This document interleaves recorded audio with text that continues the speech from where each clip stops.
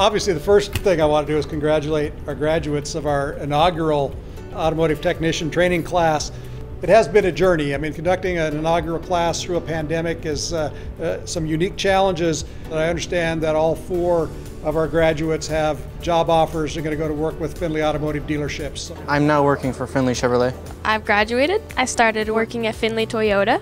Everybody was very willing to help, and all the technicians and dealerships were willing to work with you. It gave me the training basis of how to be a mechanic, gave me my basic ASEs, OSHA. Now I have everything I need to become a mechanic. Vocational training like this is really the basis on which you young people can build a career. It sets the stage for further development as you advance toward becoming really an expert in your field. But what you do with it from now going forward is entirely up to you. Hopefully going to be there with the quick lube guys for a couple months, and then hopefully move into the main shop. Right now we're just starting at the bottom and then moving up.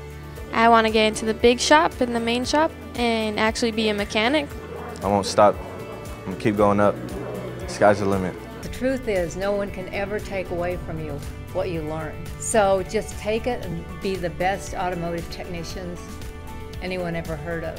We are very proud of you.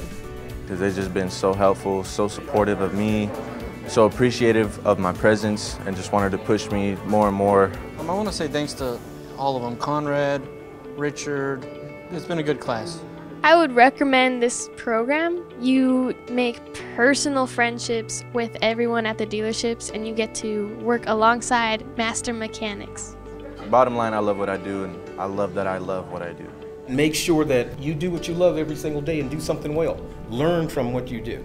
Teach others. And always surround yourself with people that are going to put you higher. Thank you all for coming, and again, congratulations.